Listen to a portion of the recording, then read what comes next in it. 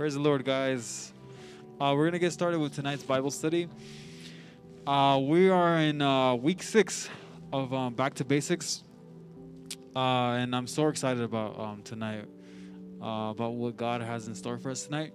So, like always, I encourage everybody to move up to the front and try to fill up the front rows of the church. That way, everybody's kind of closer or whatever. So, feel free to move up. I mean, we have open seats in the front, second, third, fourth row. Back, you guys can move up, all of you guys. And again, we're in week 6 of Back to Basics. Again, I mean, I think everybody knows what the topic is, what the definition of it is. We've had some very, very, very, very, very good things that we've talked about that have been so effective. All the people that have been bringing their Bible studies, it's been so effective. And again, Back to Basics is pretty much the topic is about things that we already know or we should know as Christians, the fundamental things that we should know. But over time, we need to refresh our memory. We need to understand them, relearn them again, just like we did at first. And actually, like we mentioned before too, there's some things that we actually we need to keep reminding ourselves of. Some things that we just can't forget. And even if we've already learned them once, it's really good, and I think it's necessary actually that we teach them every here and there, because there are things that we cannot forget. Absolutely fundamental. So tonight, Brother Edgar is going to bring the word. I believe this is like his third Bible study tonight, so I'm excited, and he's gonna continue and open up with prayer and lead it on. So God bless everybody. Come on.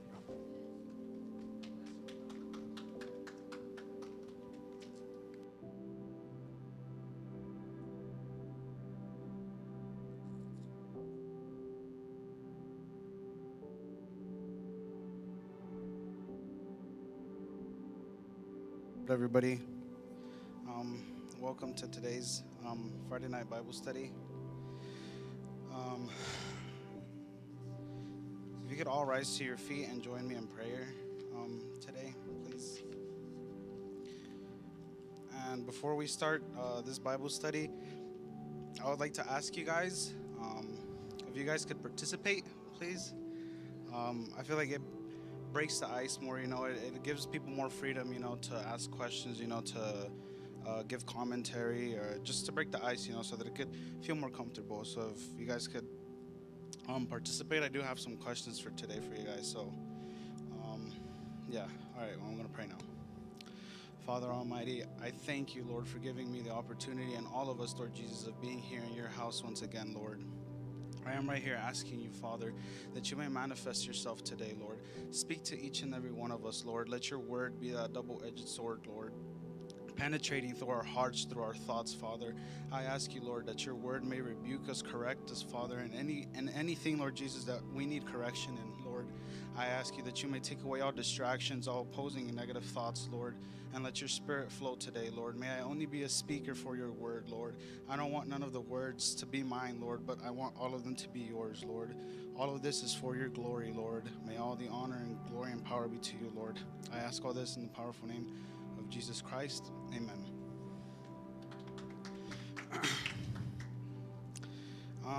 Well, like Gonzalo was saying, this month's Bible study, last month's and this month's Bible study was Back to Basics. And we opened up with Brother James' Bible study, which was on prayer. Then Brother Robert followed with his Bible study, which was on unity. What do you guys think when you guys hear the word repentance? What do you guys think that repentance means?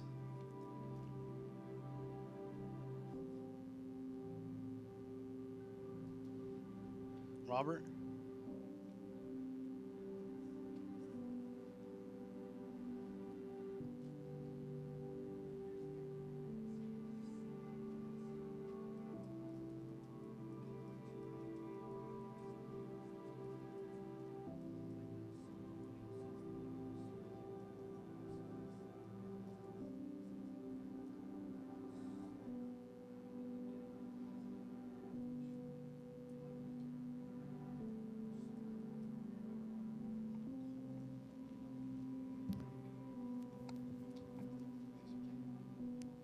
um, like basically like getting on your knees and like not repenting necessarily, like speaking out from your heart. For we know in the Bible that's something that's very deceitful, and sometimes I feel like it even deceives our own self, let alone others. But repenting from your soul, and then that's where, as Brother Oscar says, that's where you'll see change in someone, not on that outside but on the inside, through the fruits of the Spirit and everything like that. You will see them, as it said in the Word, you'll see them be born again. They'll be changed, the way how they speak, the way how they talk, and everything like that. But repentance comes like from deep within your soul, just surrendering and letting go of your old life.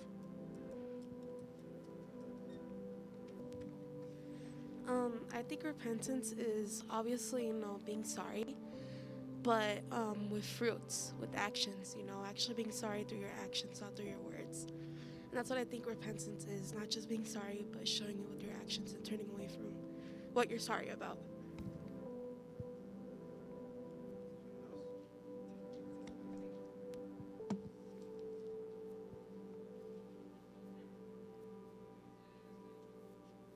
To stop doing like what you were doing and do like what's right.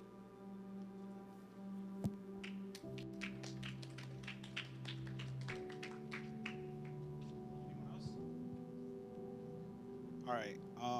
Well, with repentance, a lot of people usually associate the feeling of remorse. When you feel remorse for doing something that you're not supposed to, feeling regret, or even feeling shame. But I think repentance isn't just feeling those things. Repentance goes far beyond just feeling those things. Feeling those things is only a start to what repentance truly is. And I don't know if they could put up the definition of what repentance is.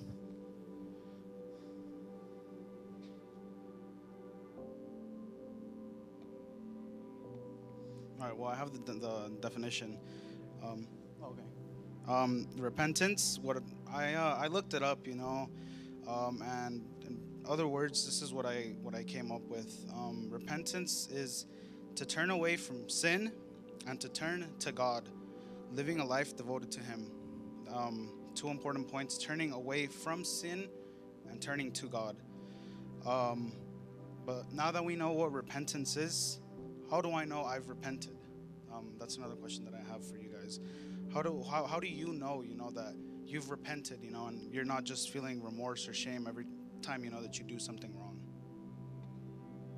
Jackie? I think you can tell when you've truly repented from something when you don't go back to it. Because when you fully give it up, you have no desire to come back. Maybe there is a desire, but you're strong enough to just hold back from it and understand that God is greater than that.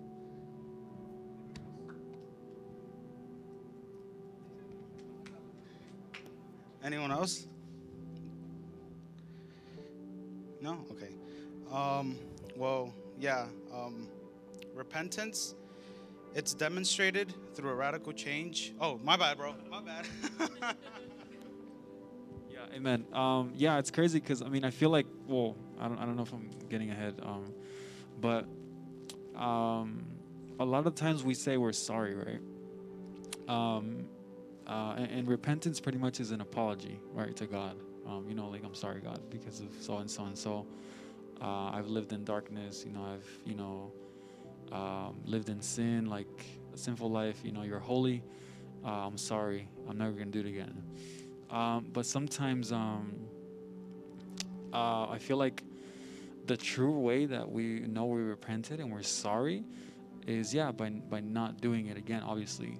But I feel like sometimes we only say we're sorry sometimes, but it's just saying sorry. It's not repenting, because there's a difference between, saying sorry and actually repenting, it's a difference between, I can say I'm sorry, and I guess that, but it's just words, it's just like, just because I feel bad, I feel bad for what I did. And so sometimes we feel like, oh, I repented, I repented from what I did. But repentance is more than words. Is more than words. Repenting, you don't even have to say you're sorry. I think it's more about action and evidence. You know, the ways that you see that somebody truly said sorry or repented is by the evidence that they don't do it again. Not just next week, you know, not just within a month, but never, ever go back to it. You know, and sometimes, like I'm saying, we feel like, you know, we say sorry and it's been a week, you know, and it's been, you know, a month, you know, but we go back, you know, and that was just a sorry, you know. Repentance is like, you'd never go back. You cut that like completely. I mean, there's no turning back. So, but I mean, I guess, you know, you have more to say. So. Amen. Anyone else? Well, indeed, I think you guys hit on the whole point, the whole Bible study basically there. No, but the way that you know that your repentance is through the way that you live, just like how they were saying, you know, if you're no longer doing what you used to do, you know, if you were a liar, you know, like you never go back to lying. You don't lie anymore, you know, because if you, just how Gonzalo was saying, you know, like if you're a liar, you know, and you tell God that you're sorry, you know, but tomorrow, you know, like you lie again, that's not truly repenting. That's just telling God that you're sorry, maybe because you just feel like you have an obligation to, you know. So I have one more question for you guys. How and where does repentance come from? Does it come from baptism? Does repentance happen in the moment that we're baptized? Or do we just naturally possess repentance, you know, that we can repent whenever we want? Anyone care to take a guess at it? Anthony?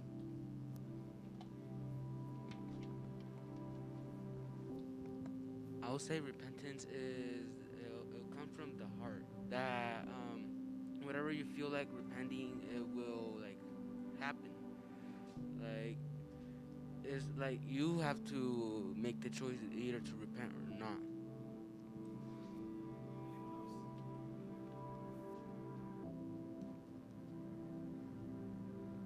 Carmen?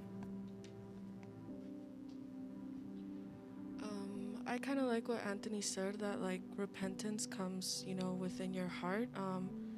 I don't believe that because you're baptized, you're repented. I believe that it is the evidence that you have repented, because in the Bible, you know, it says repent and be baptized in the name of Jesus. So it's like you don't have to be baptized to be repented, but it is the evidence that you have repented. So yeah. Sorry, I didn't say it. This kind of adds on. It's crazy, but kind of adds on what just Sister Carmen just said. It's in Luke chapter 23, verse 39, and it says, one of the criminals hanging beside him scoffed, "So you're the Messiah, are you? Prove it by saving yourself and us too while you're at it." But the other criminal protested, Don't you fear God even when you have sentenced to die? We deserve to die for our crimes. But this man hasn't done anything wrong. Then he said, "Jesus, remember me when you come into your kingdom." And Jesus replied, "I assure you, today you will be with me in paradise." And I just thought of that verse just because of the fact that, like how Sister Carmen said, you know, before baptism, you know, right there, like just as those two, Jesus obviously, you know, didn't deserve to be nailed on the cross. He didn't do anything wrong. He didn't commit any crime. But those two did, you know, and one mocked, but the other one, you know, right there, he repented, you know, and he said, "Lord, you know, like we deserve to be up here, not you." And he told him right there, he's like, "I assure you, you'll be in paradise with me once we both die and leave this earth." You know, so as she was saying, you know, like repentance, you know, it's just a matter, like, yes, you know, baptism as well, but repentance is something that's key, that even this man, without getting baptized, you know, I know that's before all that came forth, but Jesus assured him that he was going to be with him, because right there in that moment, leading up to the minutes of his own death, you know, he repented right there.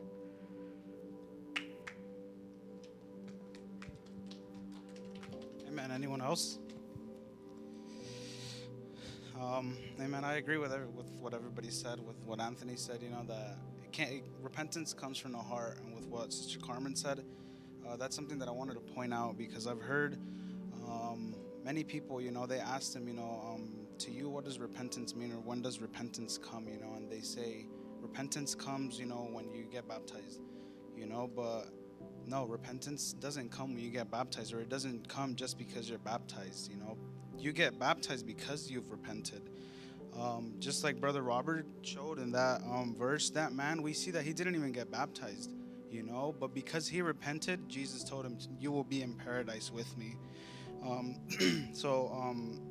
I forgot to read the opening scripture, but if you guys could join me in Luke chapter 3, starting from verse 8. This is to show the point of the previous question that I had asked. How do I know I've repented? And we all said that we agreed that it was through our actions. So it's gonna be from verse 8 through 14. And this was when John the Baptist was preaching. Starting from verse 8, it says, "Prove by the way you live that you have repented of your sins and turned to God. Don't just say to each other, 'We're safe, for we are descendants of Abraham.'" He was speaking to the Pharisees right here, so that's why he said that. "That means nothing, for I tell you, God can create children of Abraham from these very stones.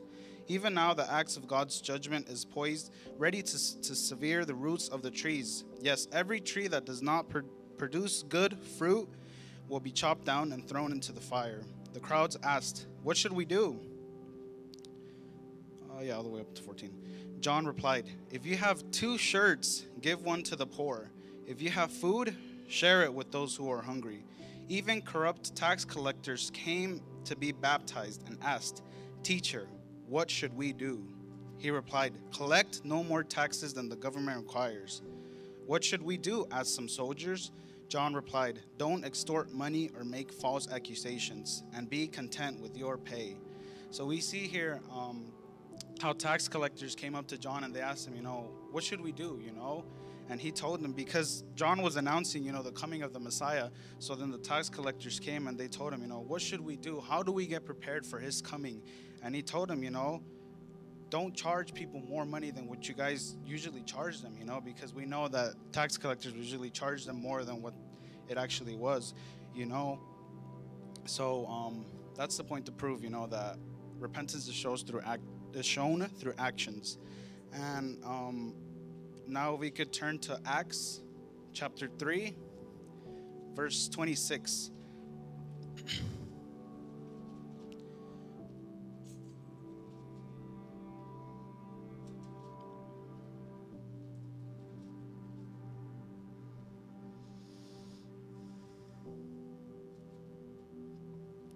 So repentance, we know that it doesn't come from baptism, and we naturally don't possess it. Repentance comes from God. God is the only one that can bring repentance to us. Through his word is how we get repented. His word touching our hearts, that is how our hearts turn.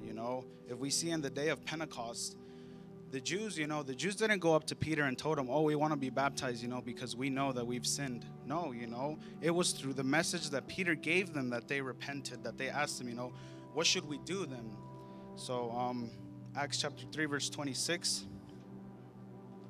it says, "When God raised up his servant Jesus, he sent him first to you, people of Israel, to bless you by turning each of you back from your sinful ways."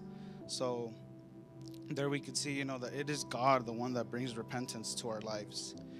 And now knowing all these things, I want to talk about a couple men of the Bible in which we see repentance and in which we don't see repentance as well. And one of them is David. We know that David, was a man after God's own heart. We know that David is known as the greatest king of Israel, but we also know that David sinned. We know that one day David didn't go out to battle with his army when he should have. And on that day, he put his guard down, and we know that he went out and he saw the Bible says, a young, beautiful woman, taking a bath, and he lusted over her. And he went to go ask, who is that woman, and they came back and told him that it was Bathsheba and that she was married. But David didn't care, his eyes had already lusted, he had already fallen into sin. So he slept with her, and we know the story that she became pregnant. And David tried bringing back her husband, to make it seem, because her husband was in war, and he wanted to make it seem like it had been her husband, that slept with her, so it was his child. I apologize for that. I'm having a little bit of heartburn. I don't know why it always happens. But we know that God knows all things, and even though he tried to hide his sin, we know that God sees and God knows all things, and the Bible says, that what we try to hide, now will sooner or later, come out into the light. And indeed, God sent a prophet to David, and he confronted him about his sin. So if we could turn to 2 Samuel chapter 12 now.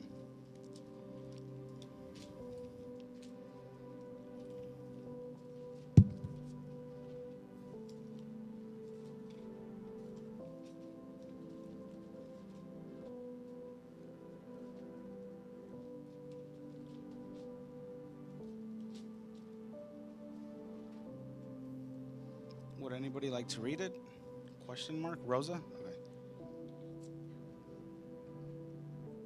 Okay. It's going to be from verse 1 all the way up until 14. From 1 to verse 14.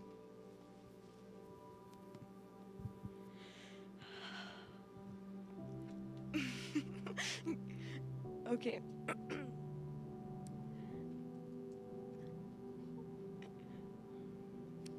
I read it on there? Okay.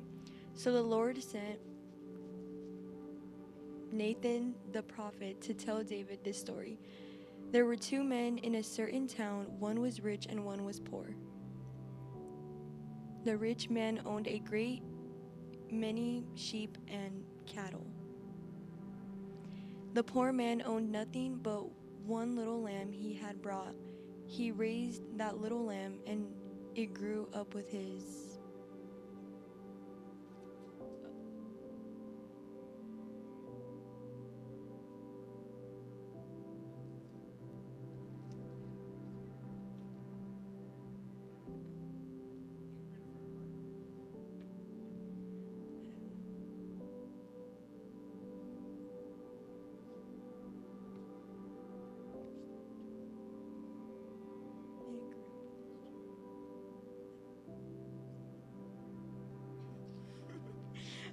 I'm sorry, guys. Okay. So start. Oh, okay. I couldn't find. Okay. One day, a guest arrived at home of the rich man, but instead of killing an animal from his own flock or herd, he took the poor man's lamb and killed it and prepared it for his guest. David was furious. As surely as the Lord lives, he vowed, any man who would do such a thing serves to die. He must repay 4 lambs to the poor man for the one he stole and for having no pity. Then Nathan said to David, "You are that man. The Lord of God of Israel says, I anointed you king of Israel and saved you from the power of Saul. I gave you your master's house and his wives and the kingdoms of Israel and Judah. And if that had not been enough, I would have given you much more. Why then have you despised the word of the Lord and done this horrible deed? For you have murdered Uriah the Hittite with the sword of the Ammonites and stolen his wife. From this time on, your family will live by the sword because you have despised me by taking Uriah's wife to be your own. This is what the Lord says. Because of what you have done, I will cause your own household to rebel against you. I will give your wives to another man before your very eyes, and he will go to bed with them in public view. You did it secretly, but I will make this happen to you openly in the sight of Israel, of all Israel. Then David confessed to Nathan, I have sinned against the Lord. Nathan replied, yes, but the Lord has forgiven you, and you won't die for this sin. 14:2.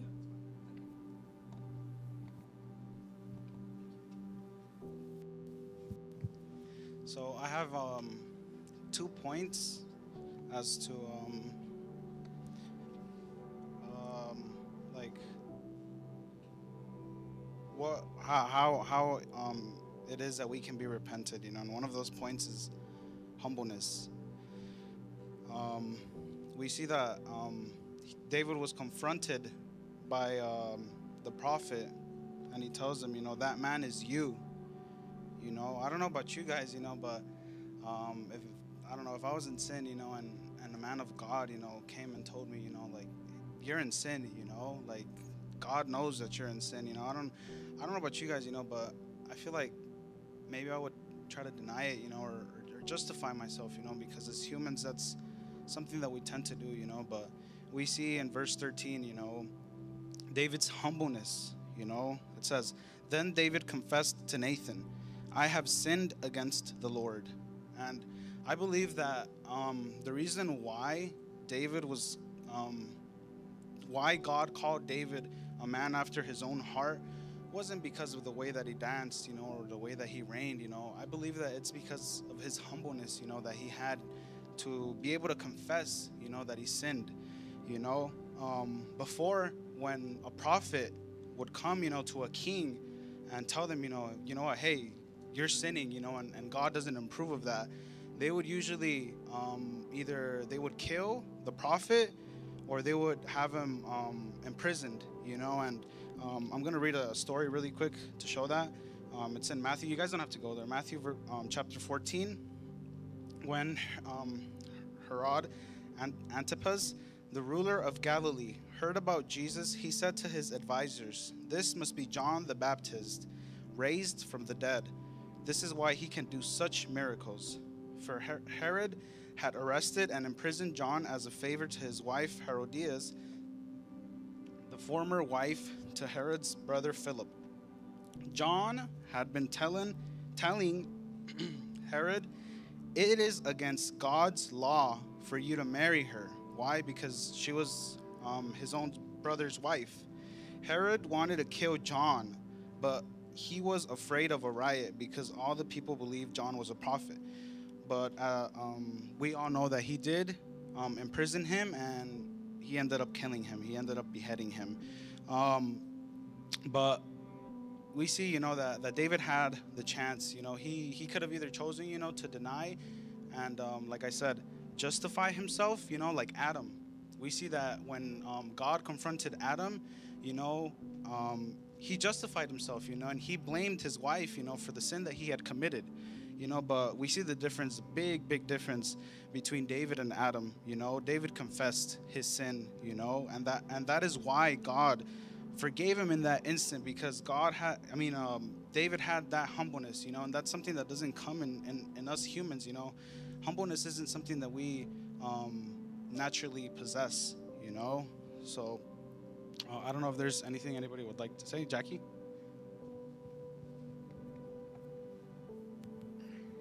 Okay, so I think this is a really good point you're getting to, because I think it's one of those things that whenever we do something wrong, it's always something that we don't want anybody else to see, you know. And so sometimes, you know, when people do catch us in the act, like, I don't know if like your parents have ever caught you in the act of doing something, or maybe your best friends, or maybe your girlfriend or your boyfriend, you know, doing something that you know you're not supposed to do.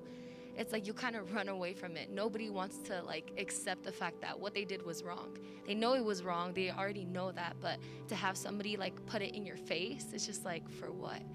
And so I think with that type of mentality, it's just like the reason that David was able to just be forgiven by God, because if we're being honest, nowadays, you know, it's like anybody can be forgiven by God, but it's the act that gets you there. You have to be honest with your words and everything. So I think it's interesting because David was the only person in the Bible that was referred to as having a heart after God's own. So I think it's really just important to say, you know, and especially with this kind of religion that we sometimes fall into, that we have to fit this like perfect mold and everything we have to do has to be perfect and you can't mess up and there's just no room for mistakes, you know. But that isn't true at all. You know, it's like God leaves some room for mistakes. That's why we are able to be forgiven. That's why he went to the cross, because he knew that there was going to be mistakes that we commit.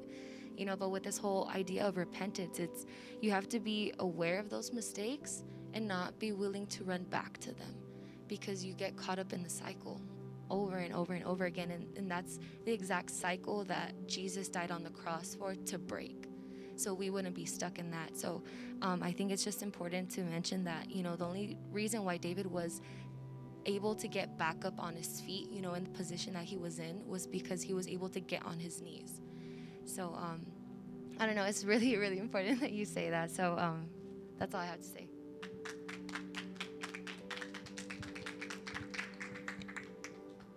Would anyone else like to add anything?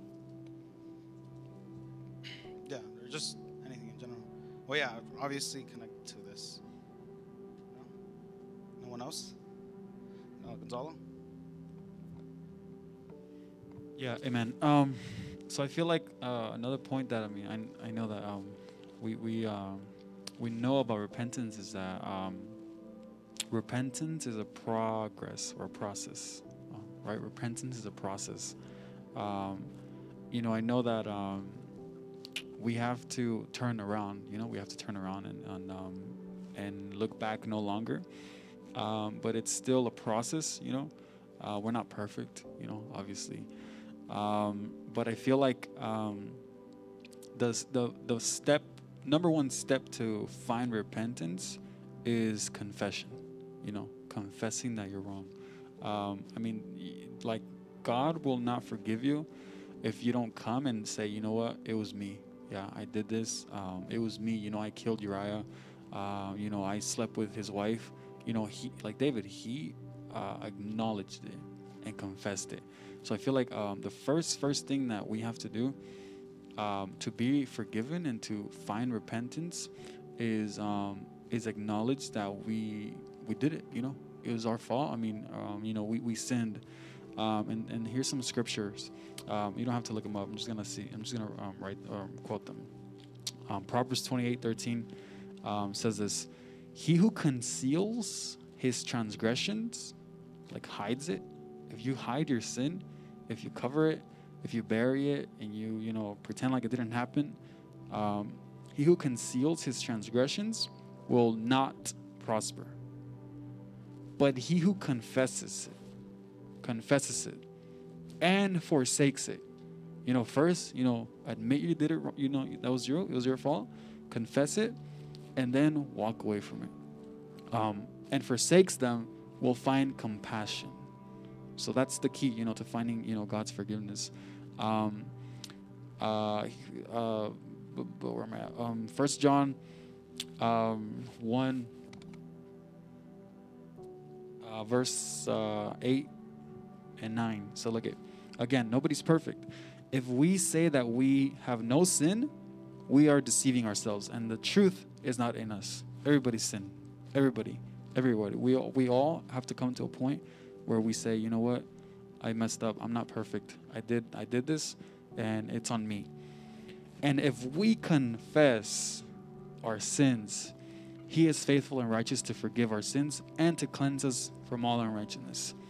Meaning, we can flip this around, saying, you know, if we don't confess our sins, then he will not forgive us and cleanse us from all unrighteousness. But if we confess them, if we are open about it with God and say, God, I did this, it was me, then God, we unlock God's forgiveness, and then we can be forgiven and find and step into repentance. And last, Hebrews 4:16 says this: therefore, let us draw near with confidence to the throne of grace, so that we may receive mercy and find grace to help in time of need. So, like, God's gonna forgive you. God has grace. His language is grace. The throne room is grace. He just wants you to come and tell him, what happened. And if we confess that, we unlock that forgiveness. And then truly that's the number one step to find repentance, by humbling yourself, which means to acknowledge, that you did something wrong, and then let it out and confess it to God. Amen.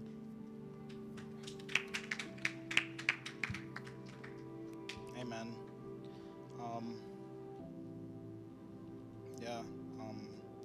Like what Jackie was saying, many times, we fall into this religion, where we think and we feel like we have to be perfect for everyone, but that's where humbleness kicks in, because David was king, and I'm sure he didn't want anybody to find out, I'm sure that he was leading a whole nation, and that was gonna mess up his reputation, so in his head, I'm sure that's why he did what he did, because he didn't want anybody to see him differently, but the thing is, that when the prophet confronted him, he realized, God knows, and there's no point in me hiding my sin anymore, so that's we must have humbleness in order to be able to repent. Something else that we must have in order to be able to repent is love for God. When we repent, we know that we turn away from what we were doing, our sin, and we turn to God. And when you do that, you put God above whatever it is that you were doing. Whether it might be lying, whether it might be stealing. You're putting God above that. And the only way that you can do that is if you love God more than what you love your sin. We see that David didn't hesitate. David loved God more than what he loved women. Because after this, we don't see David continue on doing what he did. We don't see him that he went on, and he kept on sleeping with other men's wives. He did have a lot of wives, but after this, he didn't go on and sleep. He didn't sleep anymore with other men's wives. He turned from that. But I would like to speak about somebody that loved his sin more than God. And for that, if we could turn to 1 Kings chapter 11, from verse 1 and on. And that man is Solomon.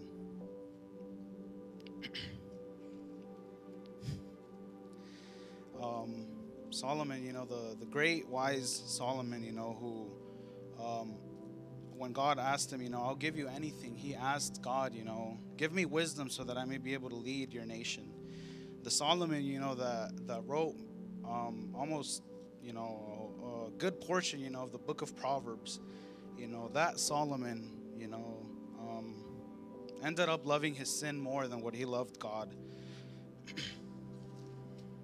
So in 1 Kings chapter 11, from verse 1.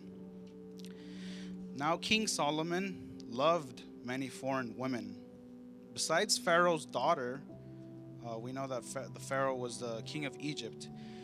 He married women from Moab, Ammon, Edom, Sidon, and from among the Hittites. The Lord had clearly instructed the people of Israel, you must not marry them, because they will turn your hearts to their gods. Yet Solomon insisted on loving them anyways.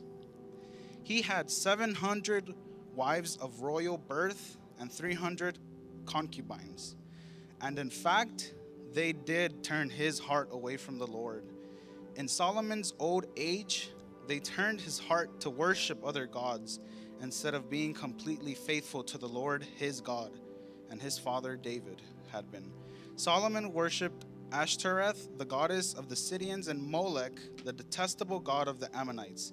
In this way, Solomon did what was evil in the Lord's sight. He refused to follow the Lord completely, as his father David had done. On the Mount of Olives, east of Jerusalem, he even built a pagan shrine of Shemosh, the detestable god of Moab, and another for Molech, the detestable god of Ammonites. Solomon built such shrines for all his foreign wives to use for burning incense and sacrificing to their gods. The Lord was very angry with Solomon, for his heart had turned away from the Lord, the God of Israel, who had appeared to him twice.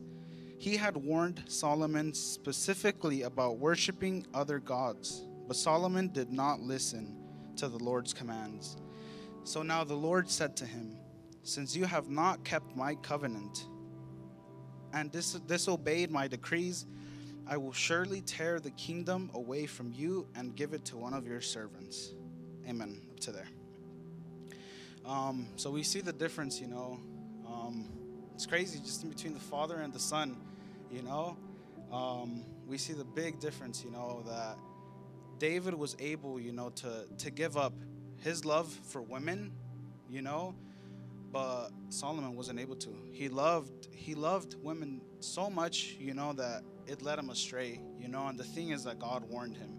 And I remember when I read this, back when I started coming to church, it made me sad, because I was like, man, Solomon started out so good, God had asked him, ask me for anything and I will give it to you, and Solomon asked him for wisdom, and we hadn't seen that before, Solomon had started out so good, and we know, that he wrote the book of Proverbs, and when I read that, and I was like, man, he really did, mess up at the end, and it's not about who starts the race, but it's how you finish it, so yeah, I was really bummed out when I read that, and I think that we could apply that to us now, many times, God tells us, that something in specific isn't good for us, whether it might be, dating somebody, from the world, whether it might be hanging out with certain people, who you're not supposed to, whether it might be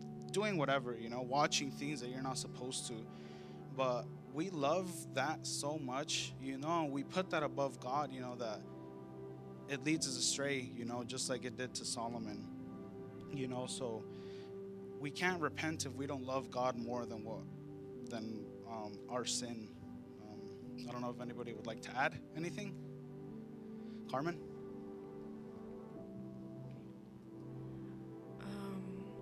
As you were reading the passage, I stopped at what kind of spoke to me was the Lord was very angry with Solomon, and like in our minds, like how you were saying, it's like, yeah, why wouldn't he be? But like, let's apply that to us.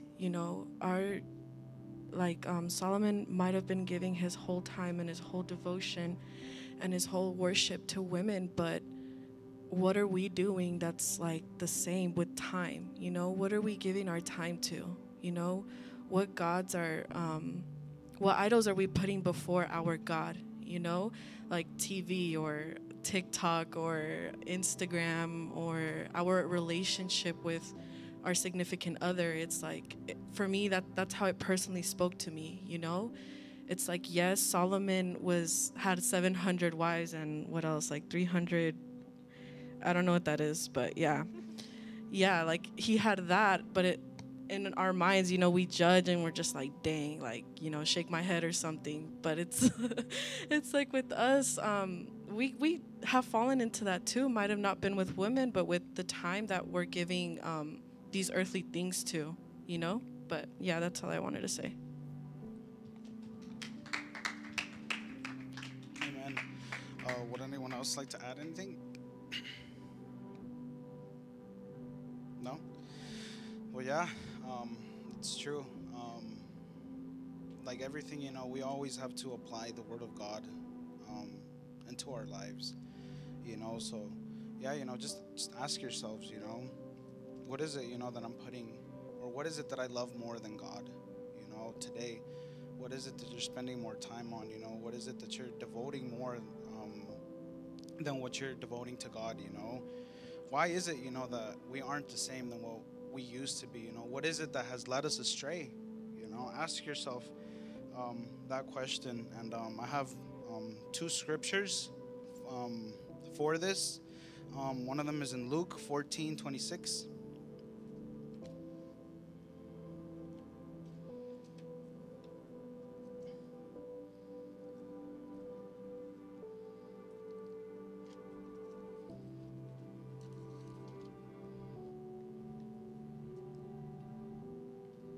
Yeah, 14:26. It says, "If you want to be my disciple, you must, by comparison, hate everyone else, your father and mother, wife and children, brothers and sisters. Yes, even your own life. Otherwise, you cannot be my disciple." It says it clear, it doesn't literally mean, like hate your mom, hate your dad, hate your brother, hate your sister, hate your wife. No, it just means, that when on a scale, you have to love God more than what you love those things, even your own mother and father, and one more verse, John 14, verse 15. That one says, "If you love me, obey my commands." So we have to love God more than what we love anything else in this world. And if nobody has anything else to add, Michelle. Okay. Well, yeah, it's really true. That in order to be able to overcome, what you're sinning and be able to give that true repentance is to be able to love God. But sometimes, sometimes as humans, we accept defeat by accepting the fact that, the sin is way stronger than we are. And there's something that Sister Ceci always tells me. She's like, remember the authority that God has given you. There's this verse in Romans 6:1. It says, "Sin's power is broken." It says, "Well then, should we keep on sinning so that God can show us more and more of his wonderful grace? Of course not. Since we have died to sin, how can we continue to live in it? Or have you forgotten that when we were joined with Christ Jesus in baptism, we joined him in his death?" So it's just like when Jesus died on that cross, he shed that blood, to be able to forgive us from our sins.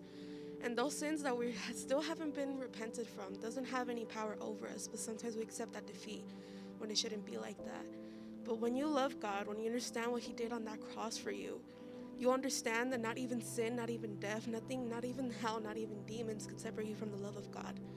And nothing could separate you from your love towards him, not even that sin. And with true repentance, you have to be able to love God and accept the fact that, yes, you're going to fail, but you have to get back up all those times that you fail. Because if you accept defeat, God can't help you there. He's a winner, he's a fighter. He's the Almighty, and he deals with fighters, which is us. But if we accept defeat, he can't work with us. And the devil, already got his full hold with us. And we have to be able to forgive ourselves mainly as well. Because if we can't forgive ourselves for what we did, how can God forgive us? Because sometimes, yes, we're our true biggest enemies, and sometimes where the devil could hold us down from is from ourselves forgiving ourselves. Because, yeah, sometimes we feel bad. We should feel bad that we failed God, but we shouldn't stay there. We should turn that feeling, into motivation to be able to do right next time and to get back up stronger. And yeah, that's all I had to say. Amen. Anyone else? Amen. Yeah, that's something that hits us hard, when we fail God, condemnation. The devil tries to condemn us, for what we've done, but we have to be sure, that what Christ did, on that cross is enough, to pay and to set us free from those sins that we've committed. So, now I'm gonna talk about a nation, that is the opposite, of what repentance is. But I would like to ask you guys, do you guys think, that if somebody claims that they have repented, can they go back to do what they used to do? Do you guys think that if you say that you've repented, can you go back to do, the thing that you used to do? Yes, no?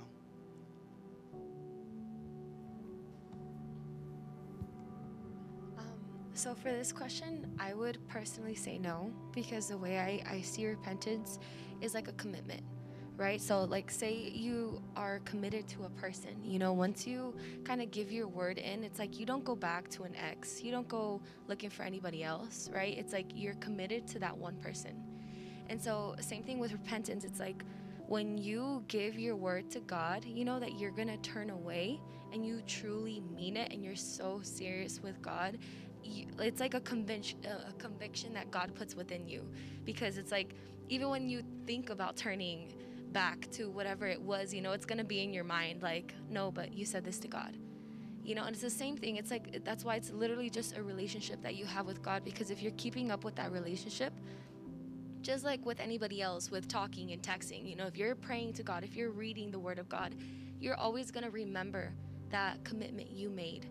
Exactly how it is with any person. So I apply that to this repentance. It's like it's not something that you just be like, yeah, like I'm sorry, God, and then you keep on living your life and it's just you go back to it. There's times where you could be so serious, about a repentance. You're like, I'm so sorry, God, like I'm willing to give you my life and your heart, and you do this total surrender, but it's like when you get up from that prayer, and as the days go by, that feeling is less and less stronger than what it first was. And that's because you're not keeping up with the things of God. You're not, praying. It's not just a one-time thing. It's a continual thing that you remind yourself every single day so you don't fall back into that. So personally, I would say no. A person who is truly repented about something cannot go all the way back in, because it's something that sticks with you. That's how it should be.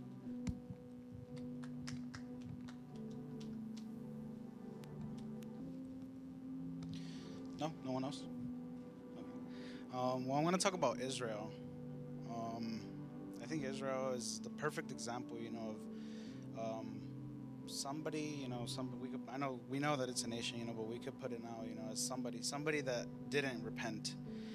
And if you could all join me in the book of Judges, chapter 2, starting from verse 10.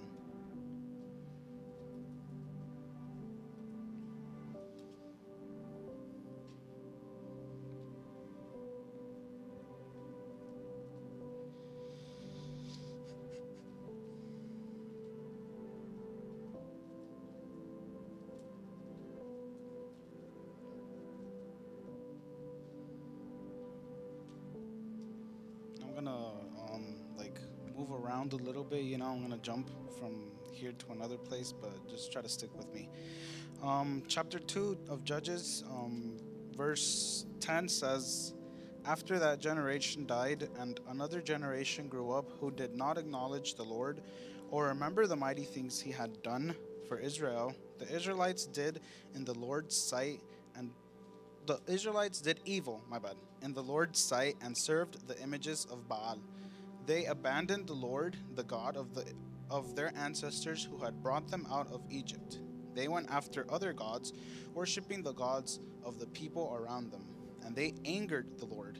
They abandoned the Lord to serve Baal and the images of Ashtoreth. This made the Lord burn with anger against Israel, so he handed them over to raiders who stole their possessions.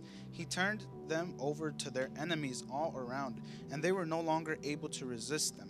Every time Israel went out to battle, the Lord fought against them, causing them to be defeated, just as he had warned, and the people were in great distress. Then the Lord raised up judges to rescue the Israelites from their attackers. We see the mercy of God there. Yet Israel did not listen to the judges, but prostituted themselves by worshiping other gods. How quickly they turned away from the path of their ancestors who had walked in obedience to the Lord's commands. Whenever the Lord raised a judge over Israel, he was with the judge and rescued the people from their enemies throughout the judge's lifetime. For the Lord took pity on his people who were burdened by oppression and suffering. But when the judge died, the people returned to their corrupt ways, behaving worse than those who had lived before them. They went after other gods, serving and worshiping them, and they refused to give up their evil practices and stubborn ways. So the Lord burned with anger against Israel. He said, "Because these people have violated my covenant, which I made with their ancestors, and have ignored my commands, I will no longer drive out the nations that Joshua left unconquered when he died. I did this to test Israel, to see whether or not they would follow the ways of the Lord as their ancestors did. That is why the Lord left those nations in place. He did not quickly drive them out or allow Joshua to conquer them." And if we could jump in the same book, Judges, but chapter 3, verse 7 now. And verse 7 says, "Once again, the Israelites did evil in the Lord's sight. They forgot about the Lord their God, and they served the images of Baal and the Asherah poles. Then the Lord burned with anger against Israel, and he turned them over to King Cushan Rishathaim of Aram." I don't know how to pronounce that. "And the Israelites served that guy for 8 years. But when the people of Israel cried out to the Lord for help, the Lord raised up a rescuer to save them." Again, God's mercy. "His name was Othniel, whatever, the son of Caleb's younger brother, Kenaz. The Spirit of the Lord came upon him, and he became Israel's judge. Then he went to the war against the king of Aram, and the Lord gave Othniel victory over him. So there was peace in the land for 40 years. Then Othniel, son of Kenaz, died." And then we go to verse 12. Let's read what it says. "Once again, the Israelites did evil in the Lord's sight, and the Lord God gave King Eglon of Moab control over Israel of their evil." And I think we get it, Israel, after God sent a judge, to rescue them, and that person passed on, or after they were delivered, they kept on doing the same thing again and again and again, and if we keep on reading, even up until the book of Kings, into the end of the book of Kings and Chronicles, we see that Israel just didn't understand. They didn't get the gist of it, and they kept on going back and worshiping other gods, So that, to answer, the question that I had asked, can somebody, who says that they have repented, because when it says that they cried out, they obviously, they repented, supposedly, quote unquote, they would tell God, "I'm sorry for what I've done, I understand that I'm in this position, because of what I've done. Now rescue me, Lord." But they didn't mean it, all they wanted was to just get out of the oppression, and their actions show that, they just kept on going and doing the same thing over and over again, so many times, we can say that we've repented, but if our actions say otherwise, then we really haven't repented, it's like that one saying that they say, actions speak louder than words. It's totally applicable to this. If your words aren't followed with actions, then you haven't repented. I'm sorry, but you don't know what repentance is, And is there anything that anyone would like to add? Brother James, Brother Gonzalo, yeah? Oh, okay, at the end. Brother Oscar, at the end? Gonzalo or David? Huh? Yeah, I'm about to finish. Okay. Praise the Lord, everybody. Like everything I'm receiving, and like the only thing that keeps being like embedded in my head the entire time we're speaking about repentance, it's just one word, and it's humility. Like we touched it already, but that's why I was waiting to the end to like wrap it up. But humility, I feel like that's the root of repentance. You know, my favorite verse in the Bible, James 4:7, submit yourselves to God, you know, resist the devil and he will flee, you know. And then after, what follows is come close to God and draw near to God and he'll draw near to you. And it says, wash your hands, you sinners, you know. Instead of laughing, let there be grief and sorrow. That's repentance. He's speaking about repentance. You know, he says, but the first step is submitting yourself, humility. And then verse 10, you know, when you humble yourself, he will exalt you in honor. You know, so, and to go back to what we're speaking about earlier as well, about what is, like, where does it come from? I believe it comes from, you know, separation from God. Repentance, I feel like it's like it manifest when you are not, you know, close to the Lord. I feel like when you're in sin, you know, it gives you the opportunity to know repentance. You know, I feel like that's very necessary, you know, and that's just it right there, you know. I feel like it comes from knowing what sin is. Because how, like, I see it like this, like someone who's sick, they don't know what it is, you know. No, someone who's been healed, you can't be healed if you've never been sick, you know. You can't be healed if you've never been sick, so you can't repent if you've never sinned.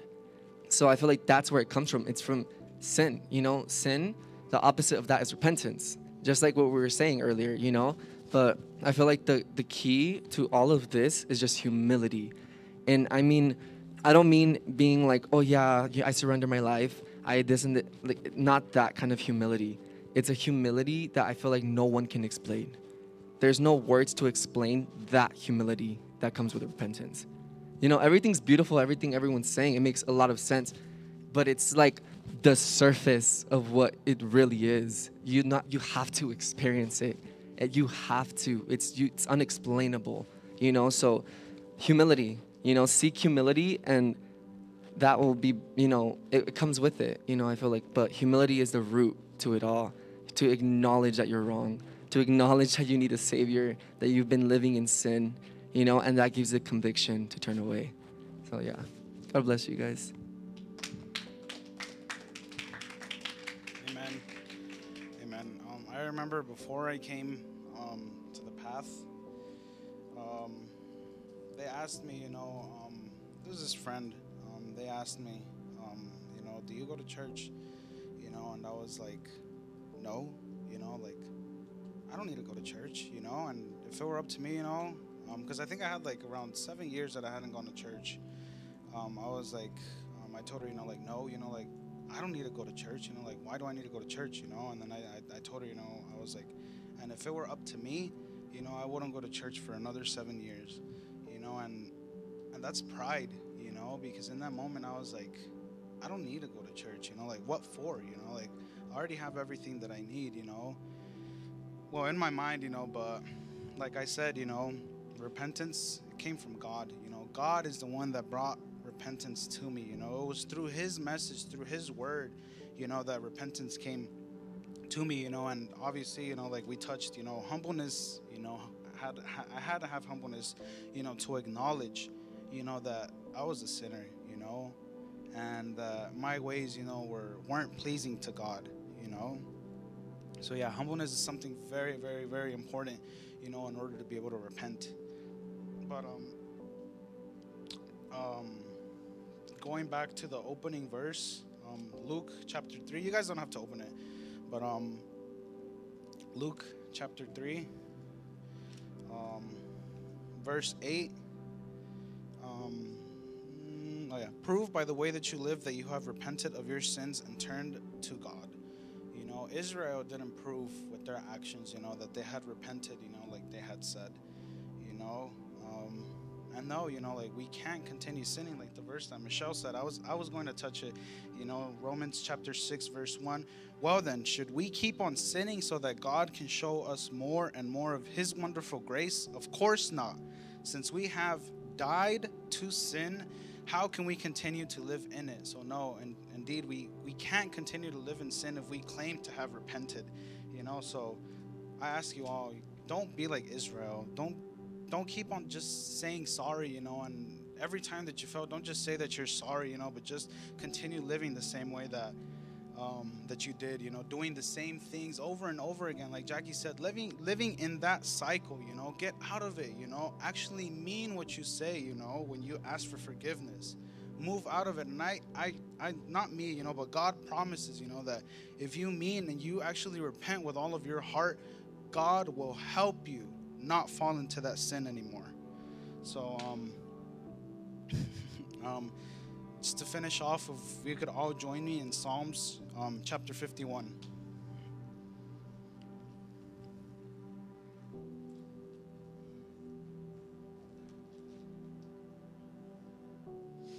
And here we're going to see both of the things that both of the points that I had touched, both humbleness and the love for God. And this Psalms, you know, if you guys don't know, this Psalms is the Psalms that David had wrote when, you know, Nathan confronted him for his sin. You know, this basically is the Psalms of repentance, you know. Psalms chapter 51, verse 1, Roger. Okay, and it says, "Have mercy on me, O God, because of your unfailing love. Because of your great compassion, blot out the stain of my sins. Wash me clean from my guilt. Purify me from my sin. For I recognize," here's humbleness.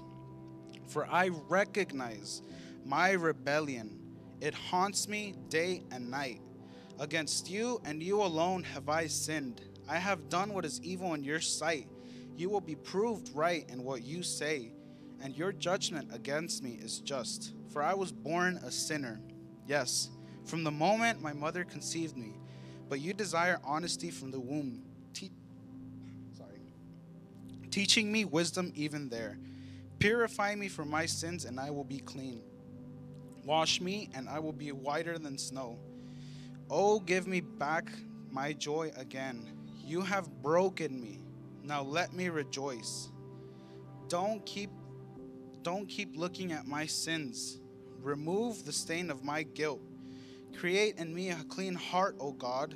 Renew a loyal spirit within me." And here is point number 2, love for God. "Do not banish me from your presence, and don't take your Holy Spirit from me." Why? Because all that David wanted to do, like that psalm said, you know, I desire to be in the house of the Lord all the days of my life. David wanted to be with God every day. That is why he told him, "Do not banish me from your presence, and don't take your Holy Spirit from me," because he loved God. "Restore to me the joy of your salvation, and make me willing to obey you. Then I will teach your ways to the rebels, and they will return to you. Forgive me for shedding blood, O God who saves. Then I will joyfully sing of your forgiveness. Unseal my lips, O Lord, that my mouth may praise you. You do not desire a sacrifice, or I would offer one. You do not want a burnt offering. The sacrifice you desire is a broken spirit. You will not reject a broken and repentant heart, O God." We can stop right there. And there's this thing that pastor says, you know, that he's been saying lately. God has been dealing with humans for thousands and thousands of years now, you know. And there is nothing that you could have done that will scare God, you know. No sin, you know, that God will be like, that God will have, you know, look at you and be like, "Oh no, you know, like you committed that sin, you know, like I can't forgive you." You know, there is nothing, you know, that you could have done that will have God look at you, you know. God has seen, you know, the worst of sins, you know, and all of human history, you know, but God is willing to forgive everything, you know. So if there's something, you know, that you need to repent of, you know, let our prayer be today, you know, God, bring me, you know, true repentance, You know, give to me, you know, true repentance, Lord. Let me have the humbleness and the love for you, you know, so that I may have and get to know what true repentance is, Lord, so that I may not go back to what I used to do, Lord. There's this one song, you know, that I really like, you know. I don't know if you guys know Montel Fish. It's called Repentance, you know, and it starts off by saying, cry out for repentance. Cry out, you know, cry out like you're crying out, you know. And it's basically saying, you know, ask God for repentance, you know. Cry out like you've never cried out, you know. So let our prayer tonight, you know, seek for that true repentance, you know, that comes from the heart, not just from the lips, you know. The Bible says, you know, they praise me with their lips, but their hearts are far from me, you know. So don't let that be us today. Don't let us be Israel, but be like David, who truly repented, you know, and loved God. So that is my message for you guys, and I hope that this message touched somebody. And yeah, I don't know who. Okay, Gonzalo. Yeah, man. I really like this the perspective that Brother Edgar made us see repentance through. Because I mean, yeah, we've heard repentance, you know, we've heard what it's about or whatever. But the way that it was brought tonight, it made me, you know, see repentance in a different lens, I guess. And if you notice, you know, through this whole Bible study, there were a lot of idols, you know, that were mentioned. A bunch of idols. There were, you know, King Solomon's idols. There were Israel's idols. A bunch of, you know, idolatry. And the way that God knew somebody repented was when they took the idols down. And so I feel like, yeah, definitely, you know, repentance is fundamental. I mean, everywhere in the Bible, in the New Testament, when Jesus would call somebody, he would say, follow me, you know, leave everything. Follow me, you know, pick up your cross. And he repeated that so many times, you know. We see that in the parable, or not the parable, when the rich man, the young man, you know, he came to Jesus, and Jesus told him, like, I need you to know the fundamental thing about this. You need to leave everything, you know, leave the idolatry you have for money, you know. It's the same concept, you know, same concept. It's idolatry. And there's a scripture where he says, you know, he who has put his hand on the plow. He who puts his hand on the plow and looks back is not worthy of me. You know, if you start something and you're gonna look back, you're not worthy, like, to follow me. You know. So it was something that he mentioned so many times, but it's the same concept. You know, to leave something behind means to leave your idols behind. And so in the Old Testament, there were physical idols. I mean, you know, literally, you know. And there was you know, Baal, the idols of Baal, and there was another one that was mentioned. I think it's pronounced Asherim. That was the other one that was mentioned a lot. But here's a guy, right, that does repent in the Old Testament, you know, and it's in 2 Chronicles 33, verse 1 and on, and it caught my attention, you know, because it was idols, you know, and he was an idolater, but he turned away. Like, it's possible, you know, but he had to do something, like, you know, like Brother Edgar was saying. Verse 1 and on. Yeah. Mm-hmm. Yeah, and if you guys remember, Brother James spoke about him a while ago. So that's what clicked into my head, you know. That's what I wanted to look it up. 2 Chronicles 33, 1 and on. 1 to 14, actually. Or, 16. 1 to 16. Amen. So look at this. Manasseh was 12 years old when he became king. Okay, another king, just like Solomon and like David. And he reigned in Jerusalem 55 years. So a bunch of, you know, time. He did what was evil. Again, like, he followed the cycle that all these kings had, you know. Like, it was just a cycle, you know, like building altars, you know, worshiping other gods, you know, all that stuff. Following the detestable practices of the pagan nations that the Lord had driven from the land ahead of the Israelites. Same thing. He rebuilt the pagan shrines that his father Hezekiah, he was somebody good, had broken down. So his father before him, just like David, broke down everything, you know. And his son, continued like, the opposite. Same thing here. This guy, he rebuilt the pagan shrines his father Hezekiah had broken down, and he constructed altars for the images of Baal.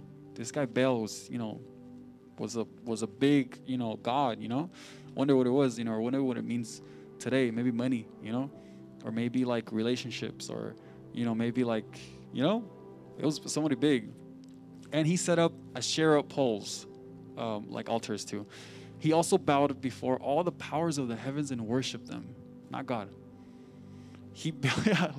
Maybe like, today it might mean like, oh, the universe, like tells me this or whatever. Like, people do that, like, oh, the universe, and all that stuff. He built pagan altars in the temple of the Lord. Can you imagine that? Like inside the temple of God, he built pagan altars. And the place where the Lord had said, my name will remain in Jerusalem forever. Like he was like, probably even worse than Solomon. He built these altars for all the powers of the heavens in both country yards of the Lord's temple. Courtyard, sorry. Manasseh also sacrificed his own sons in the fire in the valley of Ben Hinnom. He practiced sorcery, divination, and I think it's witchcraft. Yeah, witchcraft.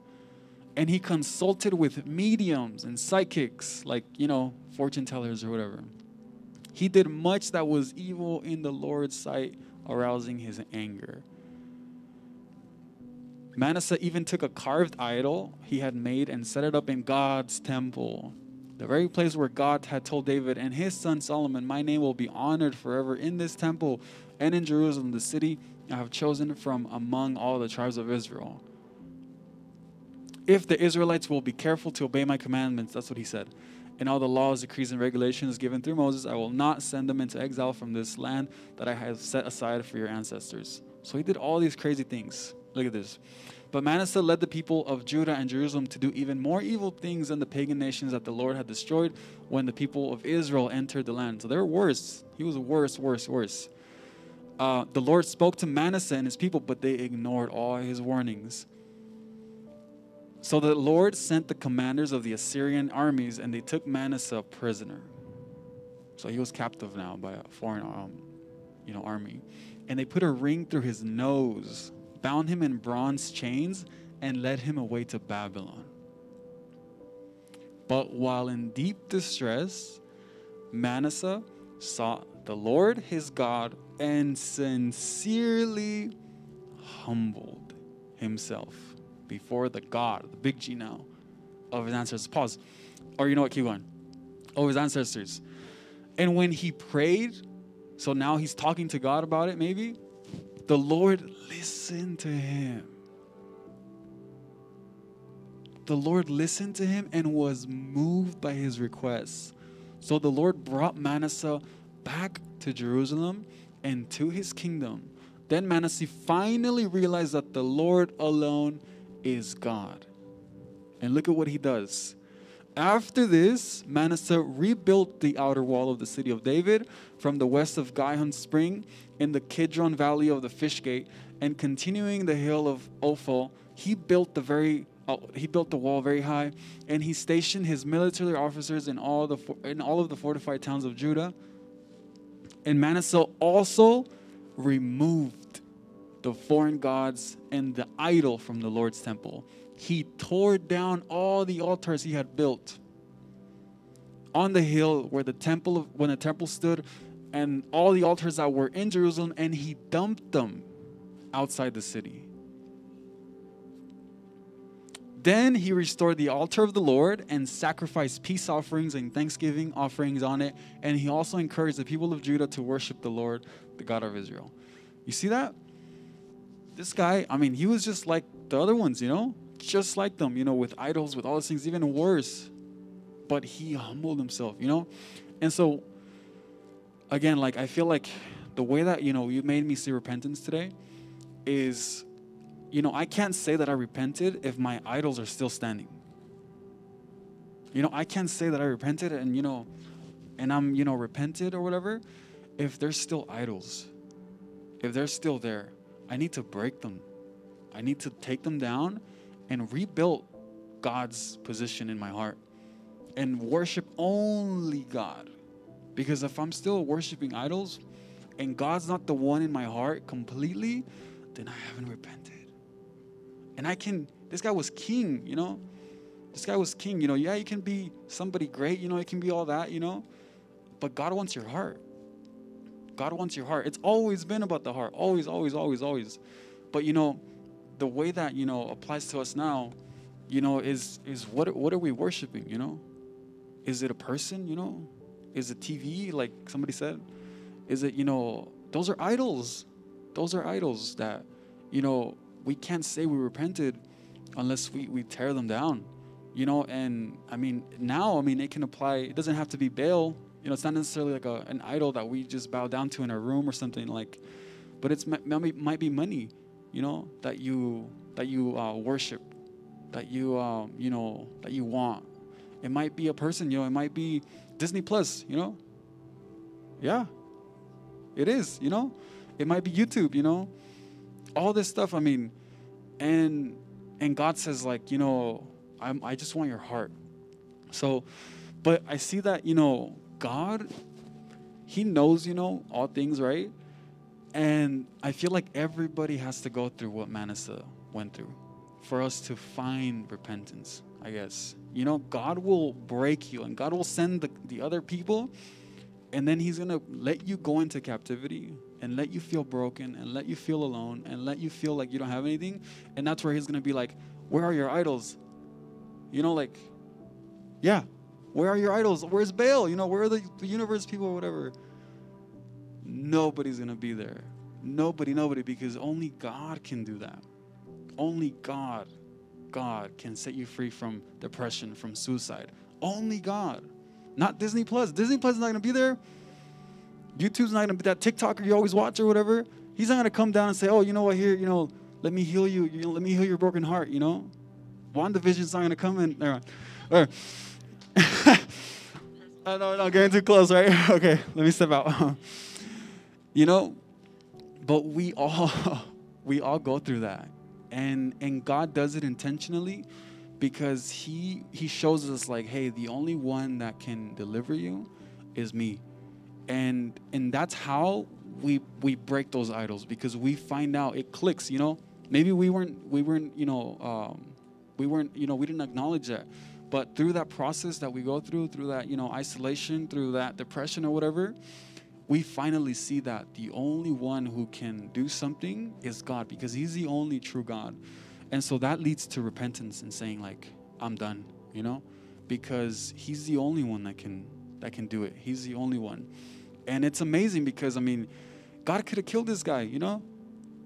Yeah, like, oh man, you're worse than Solomon, you're worse than all these people. Like, you know what, like, I'm just gonna, you know, strike you dead, or, you know, like, you know, all of these crazy stuff. He could have done it. I mean, but he listened to him. He listened to him. He had compassion on him, listened to him, and he found mercy. So it's not impossible, you know, or what I'm trying to say is that the way that I saw repentance today was through idolatry. You know, that I can't say I repented if I'm still idolizing something or someone or whatever. I can't say that I repented, because repentance comes when you knock the idols down. Only when you knock the idols down. Amen. Wow.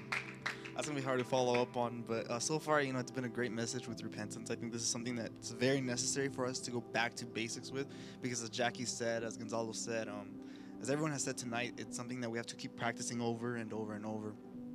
But I'm going to ask a question, and this is just to you. What is the reason that you repented? For example, what is the reason that you go to work? We don't go to work to make friends or to make the money company. In fact, we go to work to get our paycheck, right? You know, if they weren't paying you, you wouldn't be there, right? So the same thing with repentance. Why do we repent? Are we repenting to be a better person, to get a relationship with God? Well, all those that are true, but Paul gives a clear answer in the book of Acts, chapter 17, 28 through 31. And this is the purpose of repentance. And just to give some context, right now, Paul, the apostle, he's at Athens. He's in Greece. And for a lot of the Greeks in that time, they believed that everyone's going to end up in Hades. the land of the dead or the underworld. So the Greeks, they were living as, hey, it doesn't matter if you're good, Paul. Why are you doing that? We're all going to end up in the same place. And in the same way, a lot of times we kind of think that, hey, we're all going to end up in the same place. But Paul gives a clear answer on why the people, why these Greeks should repent. And he says this: "For in him we live and move and exist. As some of our own poets have said, we are his offspring.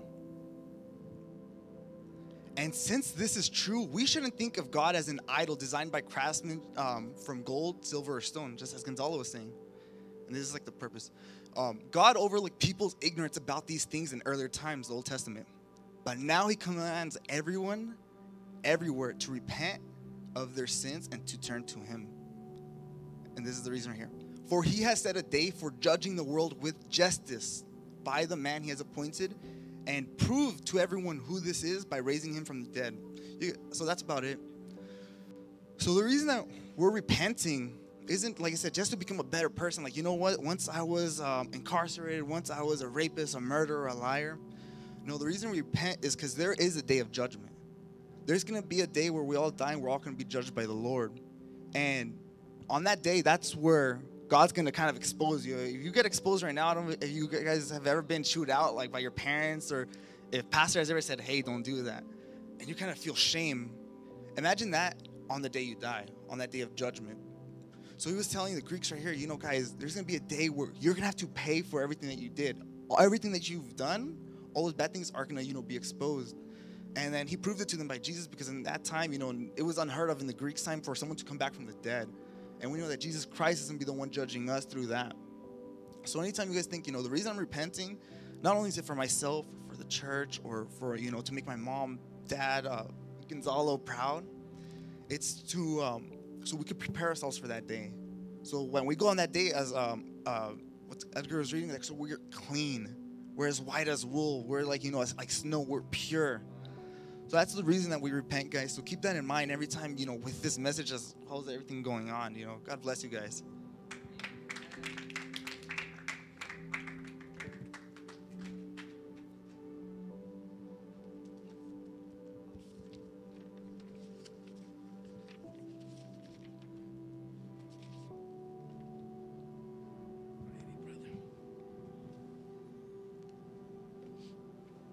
Praise the Lord, everyone. Wow, this was an amazing Bible study. I just want to say that, you know, repentance is as simple as this. The scripture says that he came to seek that which was lost. So I remember one day I was looking for an address in California, and in that time, we didn't have the phones that we have now. If you had any source or any way of going to find an address, you needed a GPS. But you know, the old school ones, and not many people had them, and I didn't have one. So when someone would call in, I would just get the address and I'll ask more or less where is it at, and then I would have to, you know, just go and see if I could find the address. And I remember just going around circles, different, like 2 or 3 times, and there was a person outside that was looking, you know, because there's always people in small cities where when they see a car pass by once, they've never seen it before. Then again, and then again, it's kind of like right now us with the van that's outside, you know, something like that. It becomes suspicious. So this woman, I guess, was one of those, you know, maybe neighborhood watch, or, you know, and she probably seen like, what is this guy doing? So I remember that she asked me, when I was going slow looking for the address, she asked me, she said, young man, she said, are you lost?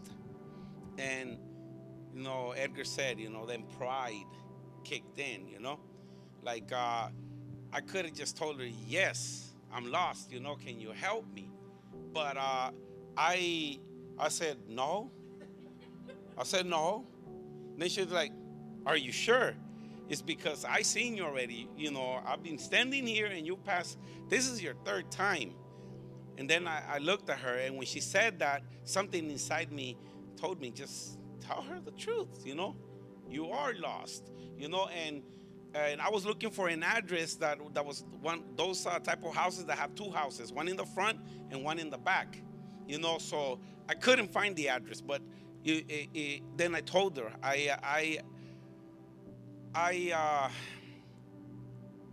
more or less I accepted that I was lost. I told her, okay, ma'am, I go, I'm looking for this address.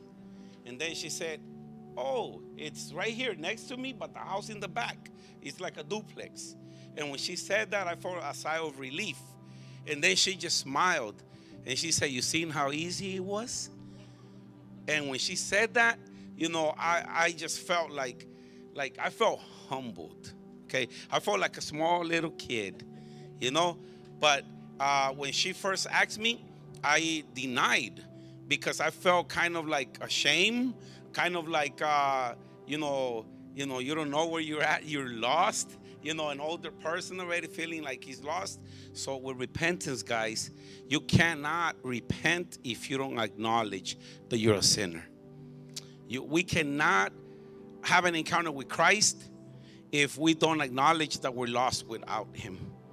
And in reality, how do we know when someone has repented? It's very easy. When you have repented for reals, guys, you can no longer have friendship with the world. You can't. You can no longer listen to worldly music and be okay with it. You can no longer sit in front of a TV for 4-6 hours and be okay with it. Yesterday that hadn't happened to me in a while.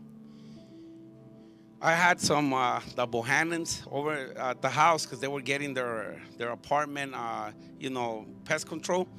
They had a lot of roaches, you know, so they were working on the apartment. They had to leave for 4 hours. So they came to the house. So I was there with them, you know, and we took them to the second living room and we were watching TV. We put the TV on for them, and my wife, she had to go, and my kids, they were upstairs, so I stayed with them down there. And we watched 2 movies. And I was just sitting there. You know, you'll hardly ever see me sitting in front of a TV. My kids know that. Sometimes my wife has to beg me to watch a movie.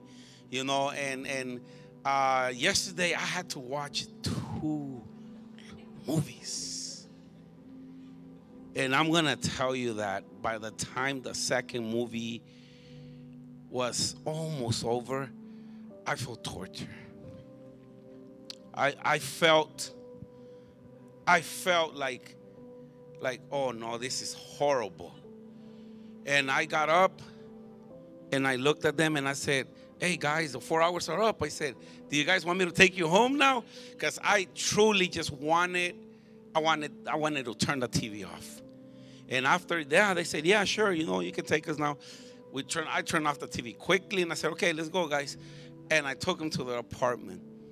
When I was driving back, guys, I was not feeling what I normally feel. I felt kind of spaced out. And when I walked into my house, I went upstairs and I turned some worship music on and everything so I can start feeling the presence of God again, because the Holy Spirit, guys, gets saddened. And why am I saying this? Because if we're going to be completely honest, guys, sometimes I know there's people here that can spend easily 4 or 5 hours a day in social media, watching TV, playing video games, just right there, and not feel anything. And I'm going to tell you something. When the Holy Spirit is dwelling in you, you can't do that no more. And when you have repented, for reals, from the bottom of your heart, you just can't do it. You just can't. And I'm not saying that when you repent that you're perfect and that all day, every day, you're just reading the Bible and praying and doing all this. No, it's not like that. But your lifestyle and the things you do are always towards heaven, guys. The way you speak, the way you carry yourself, the places you go to, the things you watch, Everything goes aligned with the kind of with the faith that we have and profess in Jesus Christ. We no longer have friendship with the world, because we know what the scripture says in James chapter 4 verse 4. It says, "You adulteress, don't you know that friendship with the world is enmity with God, or against God?" So therefore, if anyone wants to be a friend with the world, they constitute themselves or make themselves an enemy of God. Simple as that. See, there is no communion between light and darkness. And a person that has repented, I'm not going to say they never make mistakes, because no, it's part of being human. It's a process. Yes, there will be mistakes. But the minute you make a mistake because you repented, the Holy Spirit sort of like rebukes you, and you feel like, whoa, this is not right. It's like that alarm, that's always right there consistently. But when a person is not repentant, guess what, guys? It's their lifestyle. They come to worship the Lord as somebody I think mentioned religion. They do it in a sort of like, oh, well, yeah, I'm Christian. So that, I go to church because I'm Christian, but only when they're here.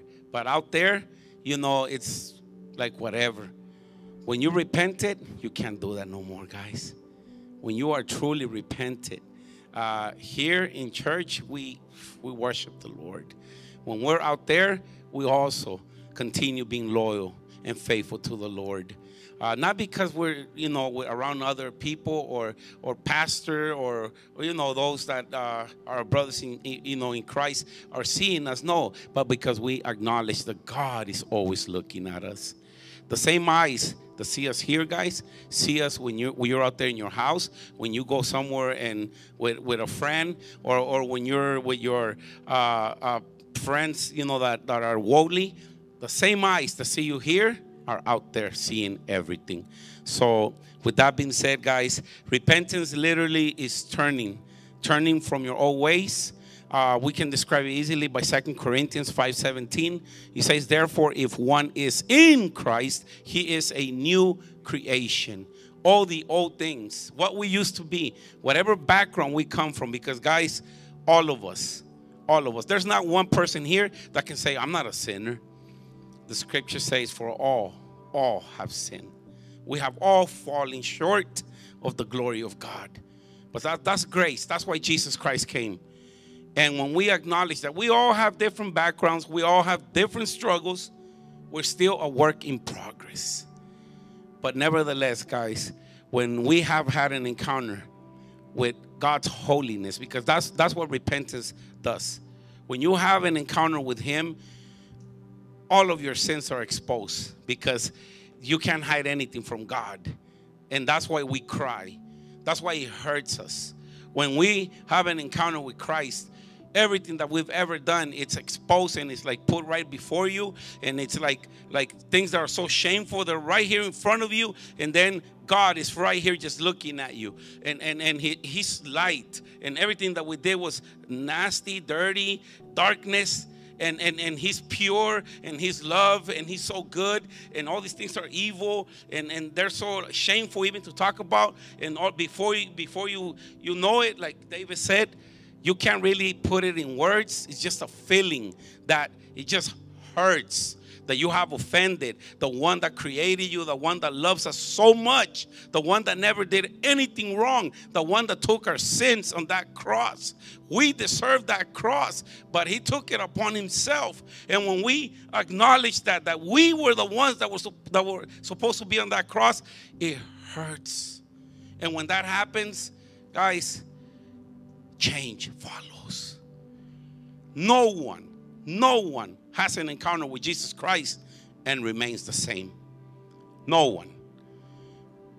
There's a change. Some are one day to the other. Others, it's a process.